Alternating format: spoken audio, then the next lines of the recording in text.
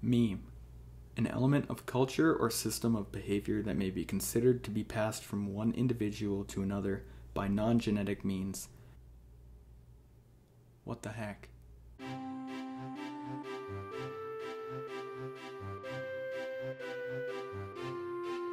One of the first things that we should probably cover is, what is it about memes that people like so much? Why can you spend hours of your time looking through meme after meme and never really get tired of doing that?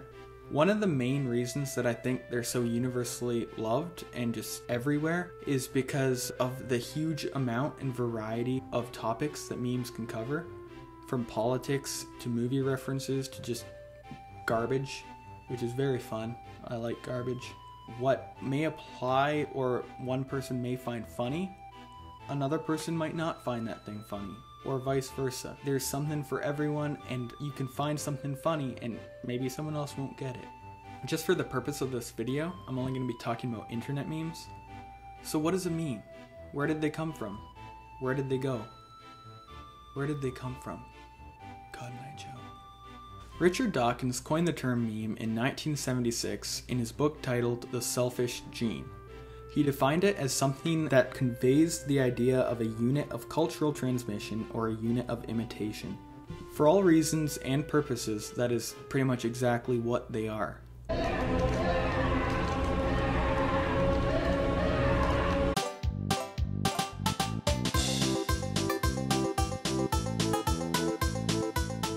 The memes that we have today are very different from the memes that we had 20 years ago, or are gonna have 20 years in the future. Some memes may lose relevancy after a very small period of time, while others may keep on chugging along for a very long time, or having small resurgences along the way.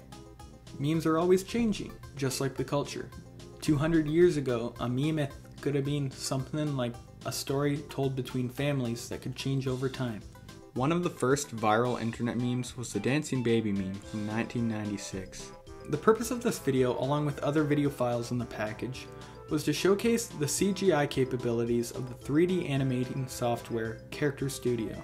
For whatever reason, people found this absolutely hysterical. It started to spread on emails, on web forums, even on TV shows. And the reason is just because it's original. 3D animation had just become open source, and hey, it's a dancing baby. Everyone wants to see that. It's... you don't want to see a dancing baby? In the early 2000s, most memes were relatively simple.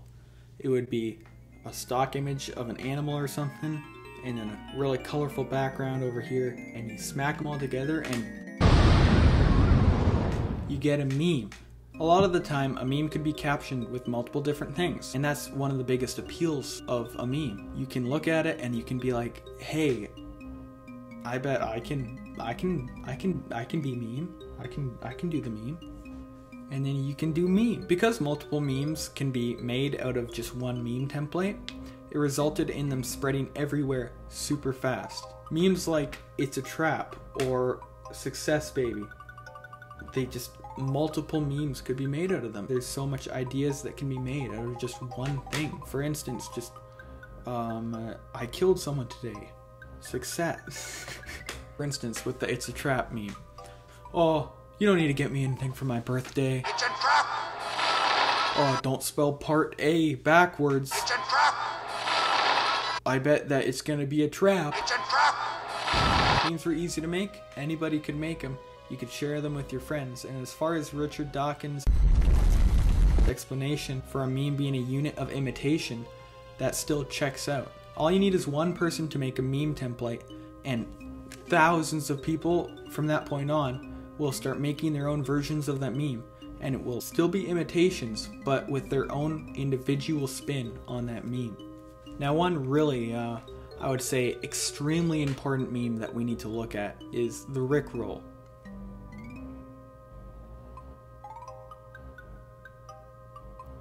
We can talk about that later.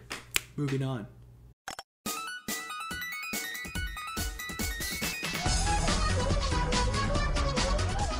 In early 2011, a video called Nyan Cat was uploaded to YouTube. It was pretty much an 8-bit cat with the body of a Pop-Tart that left behind a trail of rainbows as it flew around space. Now I know what you're thinking, just stop right there. It's an absolute masterpiece. This video just, for whatever reason, it just spread so fast, so darn fast, and I don't know why. Now of course a lot of meme templates will overlap over periods of time, but there was a great deal of meme templates that were very similar between 2004 and around 2014, I would say. Now most of the reason for this is just because that was the culture of memes back then. That's what they found funny, and they're pretty funny. Now one of the classic examples of one of these memes that was around between these years was Advice Dog. You remember him. But do you remember him, and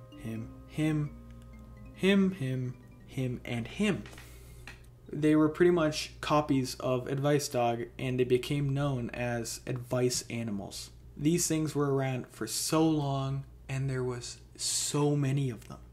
So many. And everyone found it funny. I mean, they had advice, they had kind of relatable stuff, and you could share them with your family. Like, what the heck?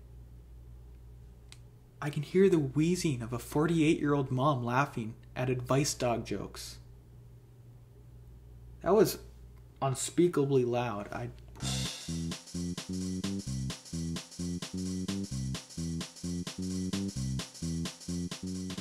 Now usually when you're looking deeper into something, or at least attempting to do that, there's always the person who says, "No, don't look too in depth into that." And you're always like, "Oh, okay."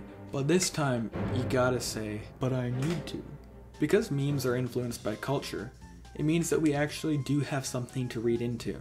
When we look back at memes made in a specific time, we can pinpoint the culture of that specific time. A lot of details can be gleaned from the memes of that time.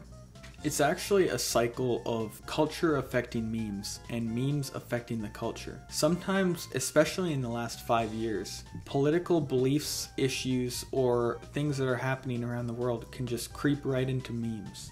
A few years ago, 14-year-old me was scrolling through memes, having a great old time. And I came across a really funny meme of this old guy. Looked like he was from a retirement home. Probably was. It was the "I'm once again asking for financial support" meme. I was like, oh, that's so funny. And after a while, I heard the name of this guy from the retirement home. I was like, why is the guy from the retirement home running for president?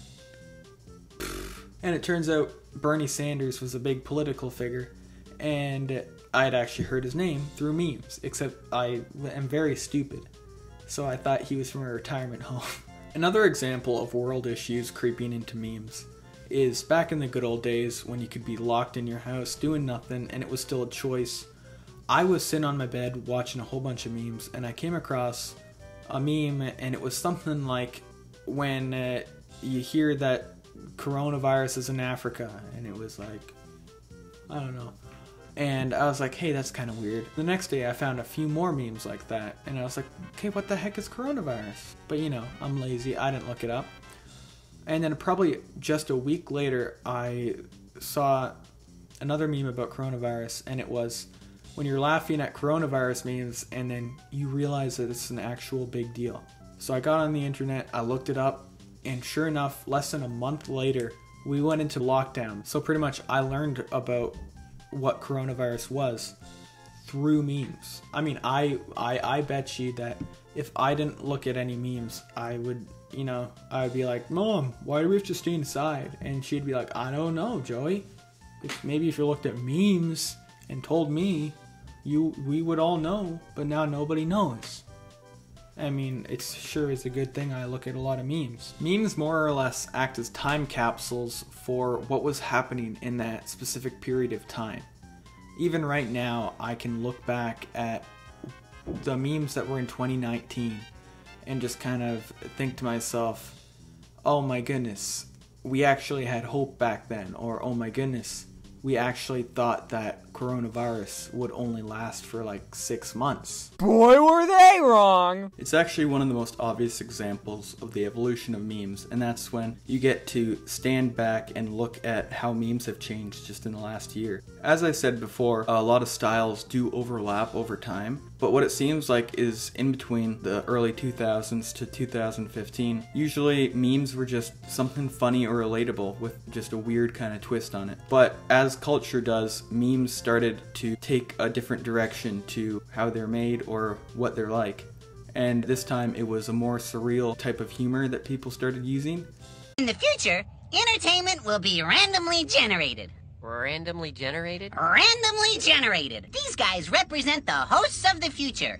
Unlike us, their humor can be truly randomly generated. Right, guys? Why did the chicken cross the road? I don't know. Why did the chicken cross the road? Weed eater. Now that's funny. That doesn't make any sense. It's funny because it's unexpected. Well, whatever happened to it's funny because it's true? 2 + 2 = 4 is true, but not funny. Guys? What is the solution to the equation 2 + 2? I don't know. What does 2 + 2 equal?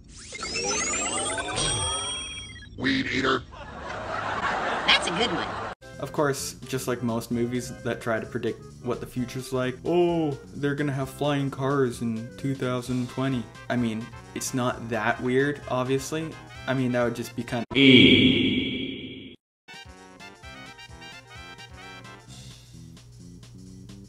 This says something about society.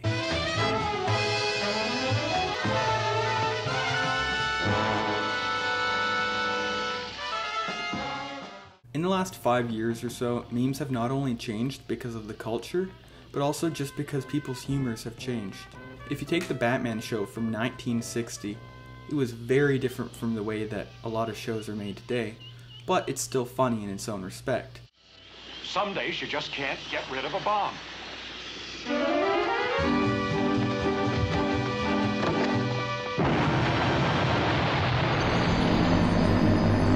And then you take the chocolate SpongeBob episode.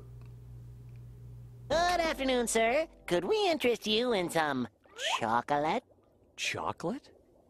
Did you say chocolate? Yes, sir. With or without nuts. Chocolate? Chocolate! Chocolate! Chocolate! Chocolate! Not even joking, it's a masterpiece. I love that. The person who made Batman thought of this joke and executed it very well. The people who make SpongeBob, I'm sure they were just sitting around and they were just kind of thinking, wouldn't it be funny if we made this guy just go chocolate? Chocolate? And in my opinion, they're both very funny. I like them a lot and I like both of the shows, but they're funny in different ways, and that's how humor has changed. That's why sometimes you'll show your parents a meme or something like that, and they'll be like, that's dumb.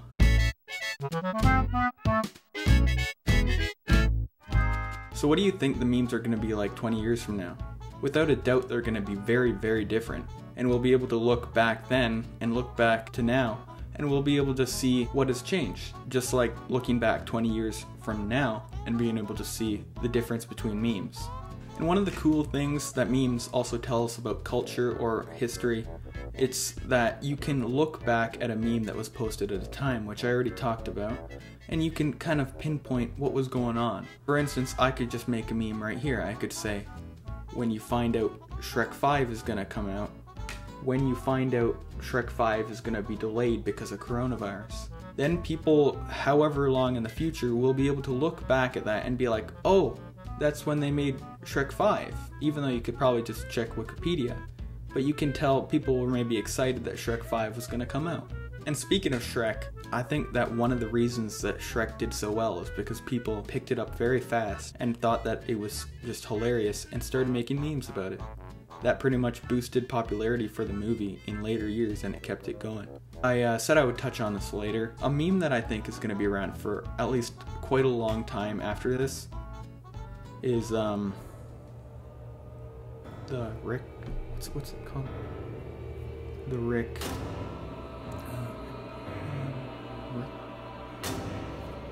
What the heck is it? Anyway,